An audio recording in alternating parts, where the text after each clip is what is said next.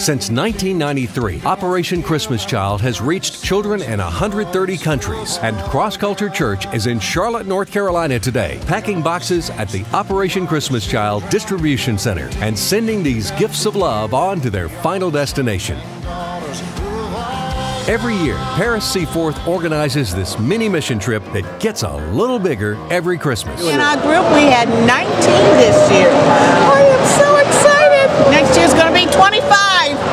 Be prepared. So you better go ahead and put it on your calendar. That's how fast you work out there. A speedy training session prepares our volunteers to ensure each shoebox is packed full and that it's safe for the children. And in no time, our team is ready to hit the floor of this massive ministry facility. We're sending them to Honduras, Central Asia, Malawi, and then another country in Africa. First, the boxes are screened for donations to Samaritan's Purse and the occasional, although unwise, gift of cash to the children.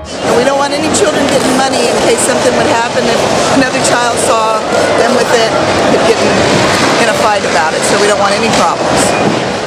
Next, I am inspecting these boxes to make sure there's no inappropriate items and that there's nothing like chocolate or liquids and that it fits back in the box.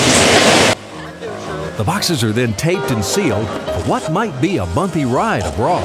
And from here, the boxes are tracked all the way to a child's open arms. To do that, the boxes with the special barcodes are scanned.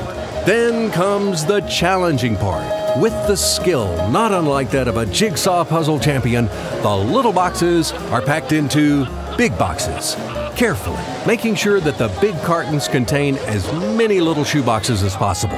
This is the Operation Shoehorn part of the process. Now, why are you so careful in making sure that you get all those packed in there right? I want as many boxes to go. No air. I was told no air. No air. No air. Just short of vacuum sealed, this precisely packed precious cargo is ready to go. So, on a journey that started in living rooms and kitchens across America, shoeboxes sharing hope, faith, and God's love with millions of children worldwide say goodbye to the Carolinas and anxiously await the smile of a child. Every step of the process and every shoebox brings a child one step closer to knowing God's love. Thank you for being a part of Operation Christmas Child.